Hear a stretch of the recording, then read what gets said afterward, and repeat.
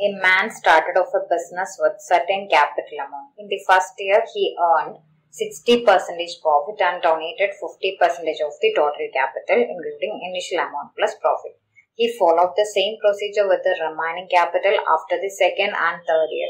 If at the end of 3 years, he is left with rupees 15,360, what was the initial amount with which the man started his business? I'll take initial amount as 500 rupees. You can take it as 500 or 1000 rupees. But if you take it as 100 rupees, it will be difficult for you to calculate it for 3 years. So, just take 500 or 1000. Now, he earned 60% profit in the first year. So, 10% of 500 is 50. So, 50 into 6 is equal to 300 is the 60% profit. Now, he donated 50% of total capital. 50% he donated to charity. Now 50% of 800 is equal to 400 rupees. Now remaining is 400 rupees for the second year. Again he got 60% of 400. 10% is 40 means 60% is 6 into 40, 240 rupees. And he donated 50% of it. That is 50% of 640 he donated, that is 320 he donated, remaining is 320 for the third year, 320 capital for the third year.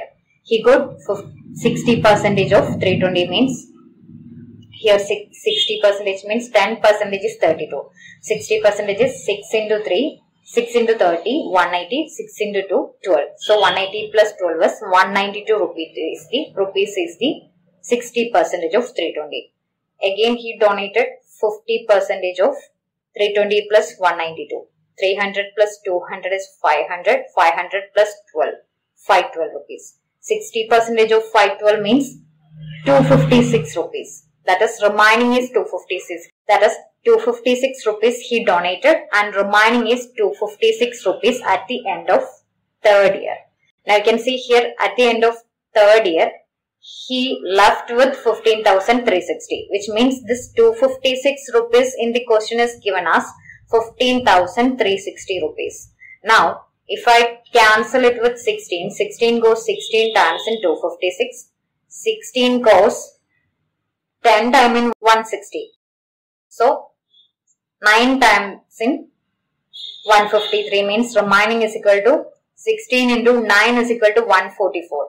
So, remaining is 96. So 16 into 6 is equal to 96. Remaining is 0. Now 16 goes 6 times in 96. Remaining 0. So 1 part is equal to. Here 1 rupees is equal to 60 rupees. Then here we need initial amount. Initial amount is 500 rupees. 500 rupees means 500 into 60. That is 6 into 5, 30. 30,000 rupees. 30,000 rupees. So, option 2 is your answer.